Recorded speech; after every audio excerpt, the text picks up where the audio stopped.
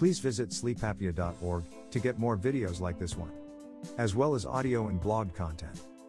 Join us at sleepapnea.org to be included in the conversation and updated whenever new programs are available. Thanks for joining us, and enjoy.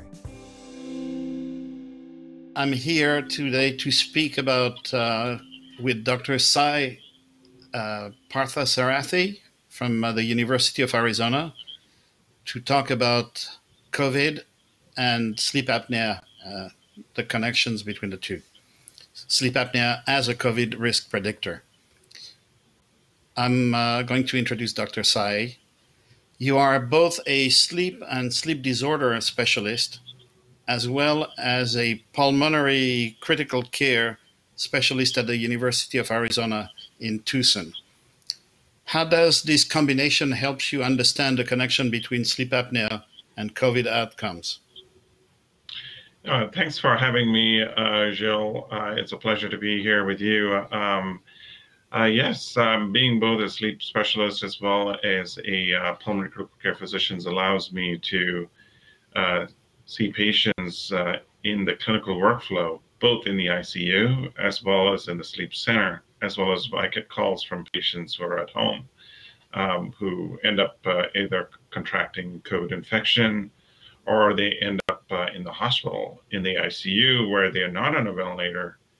And this gives me a unique perspective because I do see, when I'm in the ICU, there are patients who are under my care who have a history of obstructive sleep apnea.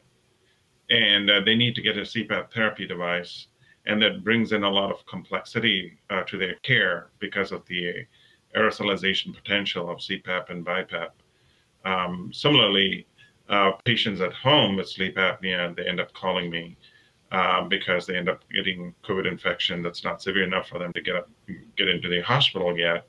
But then we talk about ways of mitigating the spread of COVID infection in the home, as well as for them to be adherent to their therapy so that they can reduce the complications due to the COVID infection that may potentially end up putting them in the hospital and on a ventilator.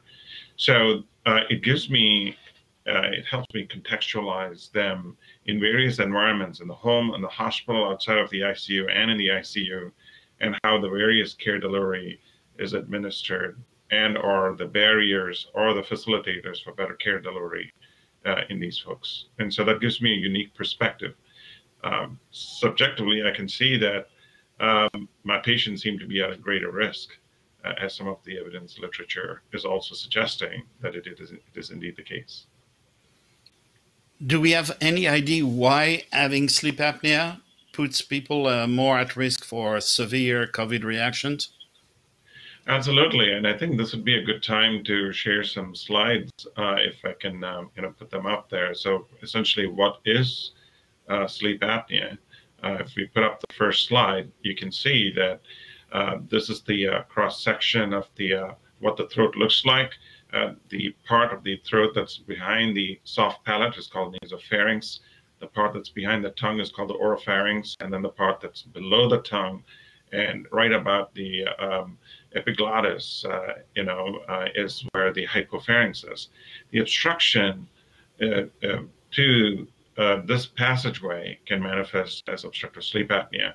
The soft palate can actually vibrate and rub against the back of the throat in the nasopharyngeal area, which is a very common area for the obstruction. And that is what creates the snoring noise. And so if we go to the next slide, this is what we are finding, is that people having sleep apnea means that they're going to have low oxygen count, because when they're obstructive breathing, as I showed in the previous slide, there's less air going into the lungs. That means there's less oxygen. And moreover, sleep apnea is associated with the other comorbidities which have been known to be associated with COVID infections, such as obesity, high blood pressure, and diabetes mellitus. All of those three variables are independently associated with sleep apnea. So now, combined with sleep apnea-related low oxygen count, you have these other comorbidities which also coexist with sleep apnea, and they are also putting these patients at risk. So it's no wonder that these patients are at greater risk of developing COVID infection. Now, what happens is that when they're sleeping, when they have low oxygen count due to the sleep apnea, that further aggravates the low oxygen count due to a COVID infection. And what is more is that with COVID infection, there's leaky capillaries. When the infection sets in, just like how if we have a head cold, we have a runny nose, and we bring up phlegm from the back of the throat. Similarly, when there's infection in the lung, it makes fluid that pours into the lungs. Now, when someone has untreated sleep apnea and they're sucking against a closed upper airway, as I showed in the previous slide, you're essentially creating negative pressure inside the chest. And that negative pressure allows for the liquid and fluid in our bloodstream to pour more easily into the lungs and drown the lungs. So we think that that's one of the reasons, not only the low oxygen count due to sleep apnea, but also the low oxygen count is due to the fact that there's a negative pressure where we are trying to suck air in against a closed throat that creates a negative pressure that actually sucks fluid into the lungs, and it can hasten the deterioration of their sleep apnea. So that is why data research is suggesting that there's an increased risk for hospitalization due to COVID-19 in patients with sleep apnea. There's an increased risk for death in patients with sleep apnea, as well as there are studies showing that people with high body weight and not their blood sugar control is associated with increased risk for death in the first 7 days after getting hospitalized in an ICU. So this is the reason why sleep apnea and COVID-19 is a bad combination. May I ask you a question? Yes. Should we make a difference between people who have treated sleep apnea and untreated sleep apnea? Are the risks different? That's a great question. And there's literature that is trying to look at that. We don't have large enough data sets to be able to clearly determine that. But if I were to hypothesize, I would say, yeah, if someone is adherent with their CPAP treatment, they probably are reducing the risks. Why? Because they're reducing the negative pressure generation inside the lungs, less amount of fluid pouring in, and even if they have a COVID-related infection, they probably are less likely to deteriorate. I think in the early stages, CPAP and BiPAP are protective. Before they contract the infection, if they're using it, it's protective. The second reason why it may be protective is that we know the sleep and the immune system are closely tied. So if someone is able to get good sleep, the immune system is more robust. So maybe even if they were exposed to the virus, they beat up the virus and don't develop a COVID disease because they end up having asymptomatic or relatively less symptomatic infection because they've been getting good sleep and the immune system is more robust. So there are various reasons why we would hypothesize that, but there is no clear data to confirm it. A follow-up question. I follow the conversation in a very large Facebook group for long haulers, long COVID people. And there are a growing number of threads about people being diagnosed with sleep apnea. So do we know if one of the results of being long COVID may be developing sleep apnea, or is it just that people had sleep apnea but they were not diagnosed before and it shows up more after they get COVID? Yeah, that's a great question. I don't know the right answer. I would suggest it's the latter, that they already had sleep apnea before all of this happened, but it was just not diagnosed. Now they're getting more medical attention after their hospitalization, and so they're more likely to get diagnosed. I don't see how COVID per se would increase the risk for developing the infection. Yeah, it's a good time to remind people that probably 70 to 80% of people with sleep apnea are undiagnosed, and that really a big effort should be made to change that.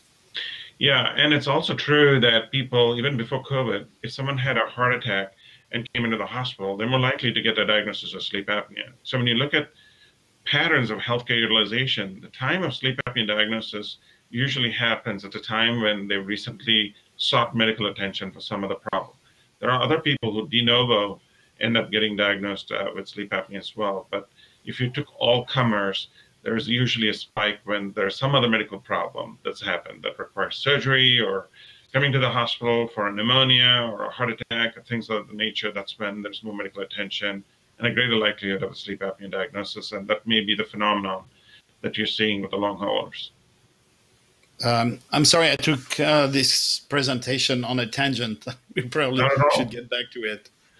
Very appropriate segue. So if we actually show the next slide, and some of them actually has discussions about other forms of treatment as well. So this is essentially for dental sleep medicine. If people are having mandibular advancement device, what are the things that they should be doing? Well, a dentist who does mandibular advancement device is actually at increased risk because they're staring into someone's mouth and working on their oral cavity, and that puts them at high risk for aerosol generation. So how has this affected our dental sleep clinic? We have a dental sleep clinic besides a medical sleep clinic in our sleep center. And there we are doing RT-PCR testing 3 days before they come to the appointment. We're asking the CDC questions on the day off and doing temperature screening. We have negative pressure rooms, and both the patient and the provider, as well as the dental assistant, wear a PPE mask. And this was published by one of my colleagues, Dr. Sairam Parthasarathy, in the Journal of Dental Sleep Medicine. And if we go to the next slide, this talks about what you were referring to. If it's using CPAP and BiPAP at home, what are the pros and what are the cons? So we talked about the pros, about how it may help the immune system, better sleep. It'll help improve the oxygenation, reduces the ill effects of obstructive sleep apnea that includes the negative pressure effects, but it also protects against the usual risk of cardiovascular events. And it does so, especially at a time of high level of inflammation. Patients with COVID, what we're seeing is that they have a high amount of inflammation in their body. And we can also see that measured as CRP levels that every COVID patient gets when they get admitted to the hospital. We're finding very high levels of inflammation, or C-reactive protein levels. And so we know that the high level of inflammation causes breakage of plaques that they may have formed in their coronary arteries. So these patients are also at increased risk for cardiovascular events. And from time to time, we have some people having heart attacks, or inflammation of the heart, or inflammation of the lining of the heart. And so that's why using CPAP and BiPAP at home would be beneficial. Even if they have a relatively minor infection, it can help that. But what are the cons? It can actually cause aerosol. It can spread the infection to other family members. So that's why the Society, American Academy of Sleep Medicine, recommends that if they're using the CPAP or BiPAP, they should continue to use it, but try to isolate themselves from their bed partner and other members of the family or as yet COVID negative. In late stages, with COVID infection, we think that there are microthrombi, or small clots that are forming in their lungs. In that situation, their the blood vessels in the lung, the blood pressure there is very high. And when that is high, you're applying pressure on that. And that can actually make the pulmonary artery pressures of the blood vessels in the lungs, blood pressure actually be even higher. So although CPAP BiPAP may be a good approach in the home setting, if someone were more advanced and they're hospitalized, or even at home if they're a little bit more advanced, the CPAP BiPAP may not be helping, it may actually be hurting. And we really think that at the home it's okay, but in the hospital, things may actually flip-flop. It may actually hurt rather than help. And the other thing is it could delay medical attention. So someone with a borderline low oxygen count normally would come and seek medical attention, but they're using a CPAP or BiPAP at home, they're less likely to seek more prompt attention, and therefore less likely to get medications such as remdesivir in a hospitalized setting, which is an antiviral, or even get monoclonal antibodies, which just as of the day before yesterday was published in the New England Journal of Medicine. If you give monoclonal antibodies, two different antibodies that from two different companies, the Regeneron as well as the Lilly antibody, if it's given within 7 or 10 days of symptom onset, it can actually reduce the risk for getting hospitalized. And so if someone is using CPAP, BiPAP, they may be less likely to go get those antibodies, but then we need to do research to show that CPAP, BiPAP used at home can actually prevent them from getting hospitalized. And that research is actually commencing. We are working with Mount Sinai to actually do a 2-center study. This is actually a study of Dr. Naomi Shaw in Mount Sinai, and we are just a recruitment site for her study. And we're trying to see if even patients without sleep apnea, if they're symptomatic, having borderline oxygen count, if they were put on CPAP or BiPAP at the home, can we reduce the risk of getting hospitalized? Is this part of the research you're conducting in Arizona? Yeah, this is part of many research studies that we're conducting. We are also doing a study that we are partnering with Regeneron, where we're giving antibodies for household contacts of patients with known COVID. So these household contacts are actually COVID negative, but have been living with a COVID positive patient, but you try to give them instead of the vaccine because of the shortage of vaccine and such. We're giving them these antibodies so that it gives them 30 days worth of immunity, just like a vaccine does, but it doesn't last past 30 days. But the idea there is that it kills off the virus even if they had been exposed to, and aborts and reduces the risk of developing COVID disease that would actually put them in the hospital. So we are doing that study. We are also doing a study called the SEAL Initiative, which is a community-engaged alliance for combating COVID infection, which is specifically targeted towards minority populations, African Americans, Hispanics, and Native Americans, to address issues about how they can prevent COVID, to educate them about how to prevent COVID, find out what practices they're doing, what are their current needs that they have. Do they have enough masks? Do they have enough soap and disinfectant in their homes, as well as address trust and mistrust issues with the healthcare system, because that seems to be a barrier for some of them going and getting vaccine. So the issue about vaccine hesitancy, vaccine uptake, vaccine adoption, and we are trying to do an educational intervention to promote that in those particular communities, which actually are at greater risk. Again, being in the ICU gave me perspective to actually apply to the NIH for that particular grant, and it's actually an Arizona statewide initiative. We're partnering with 3 other institutions, and we are leading that initiative in the state of Arizona, which is part of 11-state alliance. The reason why we put that grant in to be one of those 11 states is because not only did NIH identify that these 11 states are lagging behind in terms of their ability to protect the minority communities, but also when I'm working in the ICU, when I look at my list of 14 patients in my ICU, the day that I learned back in, April, that these communities are at increased risk when CDC released their data showing that minority communities are disproportionately affected, I looked at my patient list of my 14 patients under my care, and 12 out of the 14 patients were either Hispanics or African Americans or Native Americans. The Native American communities have been particularly hit hard, right? Yes, and the Hispanic community in the Southwest, and there's not as much of an African American community in Arizona, but both these communities are getting a disproportionate share, unfortunately, of not just COVID-related infections, but also hospitalizations and deaths. Yeah. As you know, we have produced our roadmap for the future of the association, what we're going to get involved. And one of the 8 unmet needs, the last one, which is overarching all the others, is about health disparities. And COVID has been just a terrible thing that has demonstrated how serious this issue of health disparities is among all minorities. Absolutely. And along those lines, we are doing a research study where we are looking at the entire Banner healthcare system. We have 29 hospitals in the system in the Southwest United States, and over 25,000 hospitalizations in just the state of Arizona. We're finding a disproportionate share of burden of disease, hospitalizations, and death in the Hispanic and Native American community.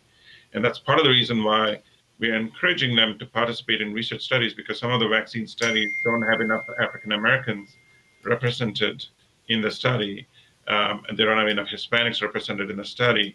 And that's part of the SEAL initiative, is to promote that. And so one way that people can actually help improve their participation is by going and registering in the COVIPN registry, which is the Coronavirus Prevention Network .org, or Coronavirus Prevention Network.org.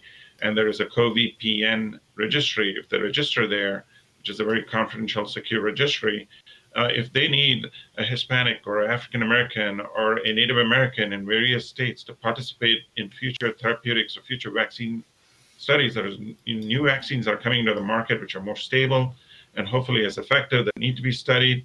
And that way they can actually reach out to these individuals who have expressed an interest in participating in research studies.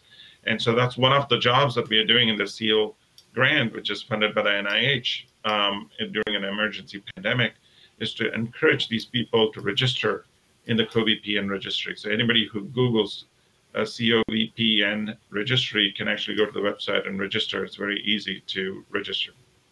Thank you. You just provided me the perfect segue to my next question. We have received many questions from patients about how they can find how their state is administering vaccines and how they can get info on receiving it. Can you tell us anything about it? Yeah, so as you know, there's been a change in the administration, and there are lots of complexity with the vaccine rollout, and there are some issues about vaccine-related shortages that had not been anticipated until very recently. So one of the main outlets of the release of vaccines are the local hospitals that are identified as pods. And these pods are being activated sequentially depending upon what stage of the vaccine rollout they are in. I do think that the 1A1 involved, say, ICU physicians, of which I was a part of. So we were early in receiving the vaccine, but now it's gone up to 1B and soon to 1C. And when that happens, they're also rolling it out. Each state's health department is the one that's sort of controlling it. And so people can go to their state website, health department website, and actually look at where these pods exist for their particular state. So if they just Google State Health Department of Arizona, they go to the Arizona Department of Health, or AZDHS. And when they go there, it'll tell them where the delivery sites are, what the priority is, and they can also register through the web link. They just click on it, give their name and their date of birth, phone number, and email address, and it'll ask them questions saying, do you have diabetes? Are you overweight? Are you over the age of 75? So if you're over the age of 75, you qualify right now because that's the phase we are in. But of course, this keeps changing day by day, especially depending upon the availability of the vaccine. Now, they're also giving it to universities besides the state health department. Our university, the University of Arizona, was just activated as a pod last week, where we are in the business of vaccinating teachers, both in the university as well as K through 12 teachers, and people are caregivers in nursing facilities and such. And so we are vaccinating that group, and that's been given to the universities. But the state department, health department, is still vaccinating the people over the age of 75.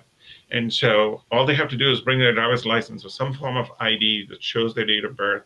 They don't need an insurance card or anything like that. They don't need even insurance. So they just go to these sites, but they need to be able to navigate the website, which is one of the reasons why the SEAL initiative is getting into it, because it's the first time it was rolled out, there were some glitches in this website. Just like how Obamacare was rolled out and healthcare.gov had issues with the rollout, similarly, some of these websites have glitches. And it's kind of complicated. What if someone doesn't have internet? What if someone has internet but has difficulty reading these little small letters because they are elderly? Or what if they have some literacy issues? So we think that this web-based registering mechanism actually is, again, unintendedly, it has unintentional consequences of aggravating health disparities, of not making it as easy and available to the people who are actually in need. I have to say something. So I am just over 65, and the state of Florida changed, was the first one, I think, to say anybody over 65 should receive the vaccine.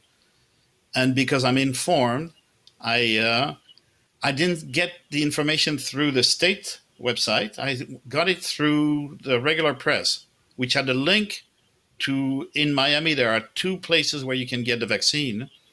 One, a hospital for people over 75, and the other one, a health system for people 65 and over. And so I just decided to go to check every 30 minutes the registration site. The first day the site was saying that they were getting ready to be active. And then I was unaware, but they said to the press and on radio that they were going to open at 11 o'clock in the morning. And because I was not paying attention, I woke up at 8 o'clock in the morning. I checked at 8, I checked at 8:30, and I checked at 9 o'clock, and they opened their website at 9.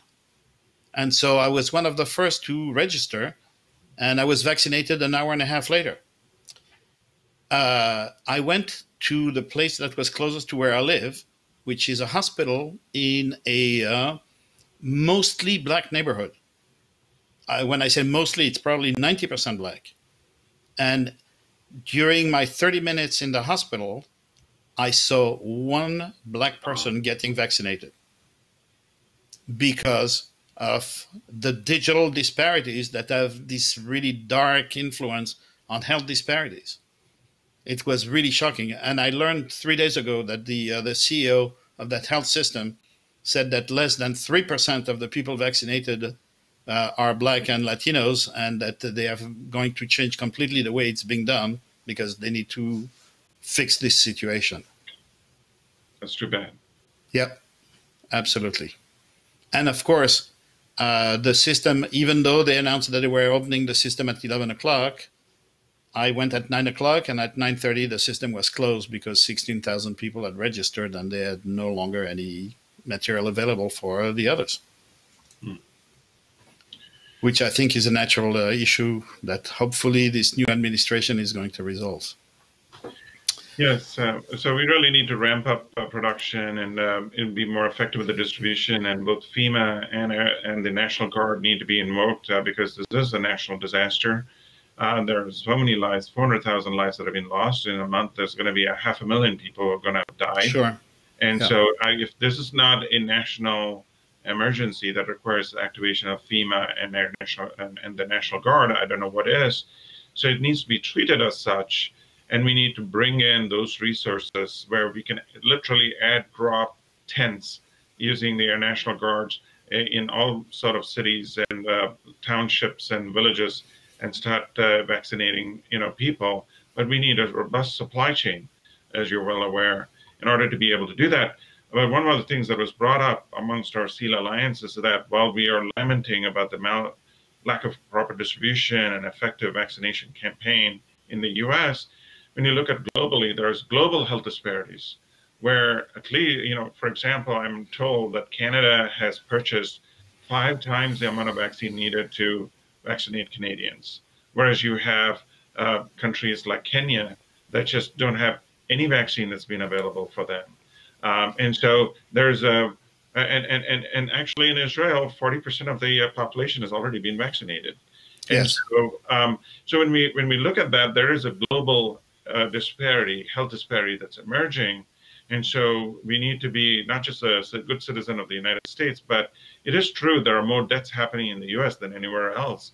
And so there may be justification for, sort of tilting that scale towards the US, but there also needs to be more conscientious and more proper behavior management of doing lockdown, and state governments need to actually enforce mandatory mask wearing, and not just the federal government, in order to really identify and embrace this as an issue that's happening and not a figment of the imagination of the press.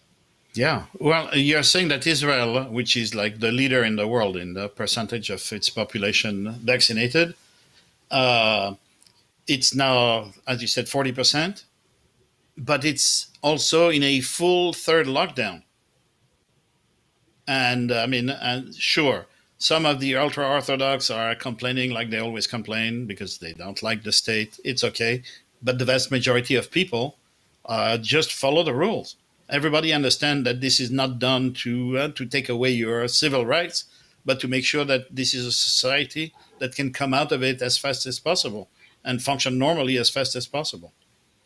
I never understood what is the issue in this country where it's pretty obvious that, yes, you're going to suffer for 3 months, and then after that, we can get back to a much more normal life. Yeah, and I think there needs to be some proper scientific analysis of what is the true impact on the businesses, what's the true impact on the economy. Why is it that the stock market is still doing fine? Why is it that the housing market is booming? Why is it that all of that is happening despite the pandemic? And why is it that a neighboring state like Colorado, that has more stricter lockdown requirements, still has a pretty robust economy compared to Arizona, which has not instituted those lockdowns? So in other words, there's no tangible scientific evidence saying that the lockdown damaged the economy of Colorado. And we're not doing that here, but Arizona is actually #1 in the country and #1 in the world, therefore, of new COVID infections and COVID-related hospitalizations and death. And so I really worry that it is essentially lobbyists for certain sectors of businesses, like the restaurant industry or the shopping industry. They're lobbying for that, and that's leading to more disproportionate amount of infections and death. But it's really not impacting overall the business environment as much. It's just affecting the businesses of those sectors of the business that depend on people milling around in a particular area and visiting restaurants and shopping centers or cinemas. While at the same time guaranteeing the gravity of the public health issue that it generates.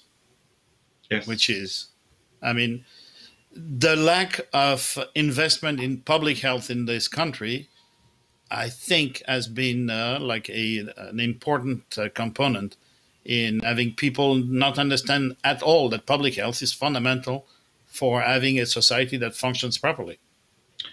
Yeah, and I think, well, we are at it. I really think there is something to talk about, health literacy, right? And so it's not only, there is a lot of investment in public health outreach and efforts, but it takes two to tango.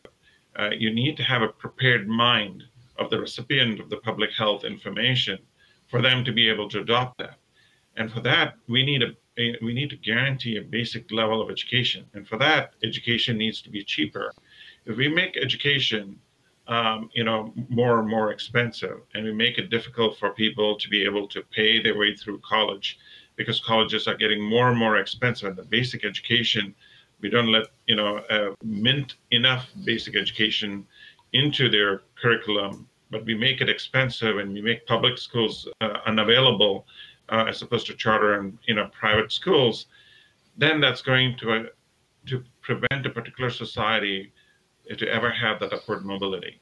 But it's also going to prevent them from having a prepared mind to receive these public health information and know where to get good health information from and be discerning of the source of this information so that they don't go with certain sources that are spreading misinformation and mistrust into the society. Then if that were to happen, part of the blame also lies in how we make education more and more expensive in the US. Yeah, all those questions are fundamental because there is an agreement among the scientific community that this pandemic is not the last one we're going to experience. And we better be ready for the next one. Yeah, and we were worried about the new variants, the California and the South African variant. And of course, the South African variant is in the UK, but there is a California 20 variant, which is probably responsible for a lot of the deaths in Southern California. And here in Arizona, we haven't seen that particular variant, but we're worried that if it were to jump over into Arizona with our state laws not being supportive for lockdown, it'll spread like fire. Very sorry to hear.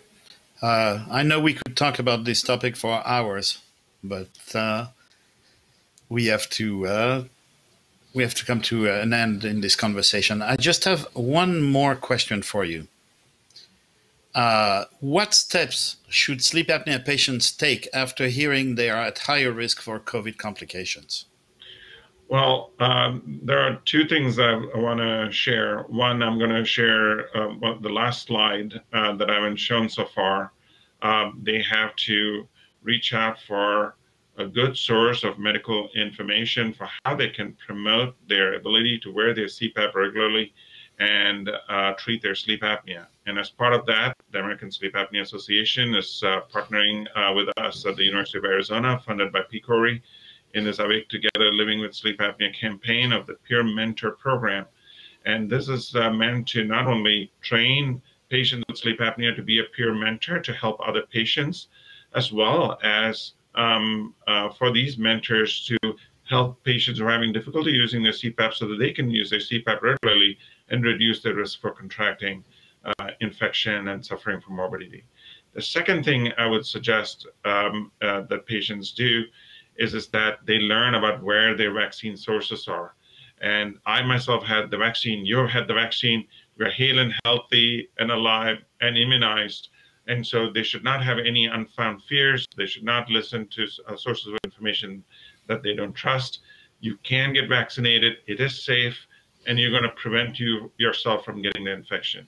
So I would encourage them to go and look at their local state health department website and find sources of where they can actually go get vaccinated.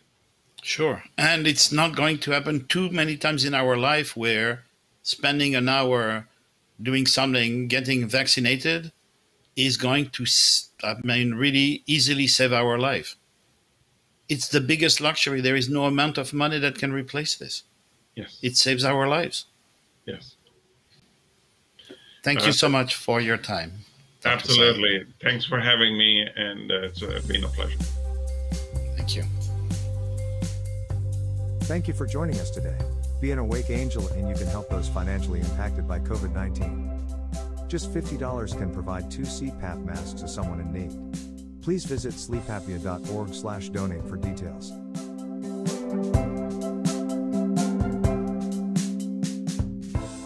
The ASAA is a patient-focused organization. Please like and subscribe to our YouTube page, join us on Facebook, Twitter, Instagram, or sleepapnea.org and you can join the conversation. It's all free.